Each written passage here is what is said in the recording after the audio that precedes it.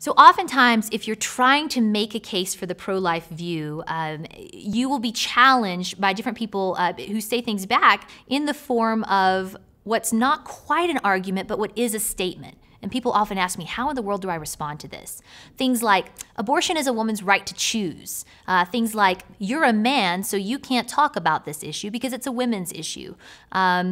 Even things like, if we were to outlaw abortion, then women would just seek illegal abortions in back alleys and women might be harmed in trying to obtain these abortions. First of all, none of these things are dealing with things that are easy. So I don't want to be flippant about the way that I handle them. But what's important to remember when it comes to the pro-life view is that it is in the form of an argument. The basic pro-life syllogism says, it is wrong to intentionally kill innocent human beings. Abortion intentionally kills innocent human beings, and there is a case to back that up that is grounded in science and philosophy. Therefore, abortion is wrong. That's your syllogism, it is your argument, and people have to interact with that argument in order to make a case for the view they're trying to promote. The problem is that none of those three that I just named, and many others like them, deal with the argument. So let's take the first one for example. Abortion is a woman's right to choose, somebody might say. Well, all they have done is given you an assertion. They have asserted something to you. They haven't backed it up with any kind of an argument. So my first question to them is going to be, choose what?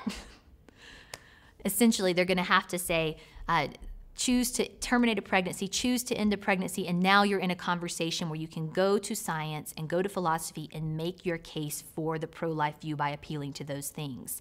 They've just made an assertion. So don't feel like you have to jump on the defensive. Stop them in their tracks by asking, choose what? The second one, you can't say anything about abortion because you're a man. Well, they aren't, again, addressing the syllogism. They're not addressing the argument. What they are doing is attacking you instead of addressing the syllogism. So we have assertions that don't work. Attacks don't work either. In this case, when someone is told they can't talk about abortion because they are male, it is an attack on their gender. It's no different than something like name calling. You got to kind of look out for it and be gracious in pointing it out. But when someone attacks you because of your gender, that's actually sexism, and it's wrong. Also, they haven't addressed the pro-life argument at all by attacking you. The third one that deals with the fact that if abortion is made illegal, women might try to seek illegal abortions and then be harmed in the seeking of them. The first thing I want to say to that is that anyone who is harmed because of abortion is a travesty. But this one assumes something about the unborn.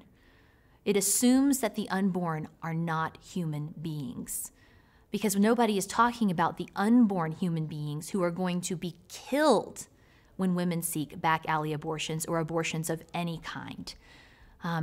If abortion truly does kill an innocent human being, then what is so wrong with laws that make it more difficult to do that?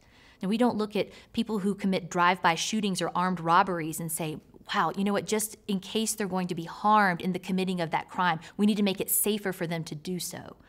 So what you have here are arguments, are not arguments actually. You have an assertion, an attack, and an assumption, none of which address the pro-life syllogism that I've given you. What I would encourage you to do is just be on the lookout for those and bring it graciously and lovingly back to the argument so that you can keep your eye on the ball with that main question, what is the unborn, and then go from there.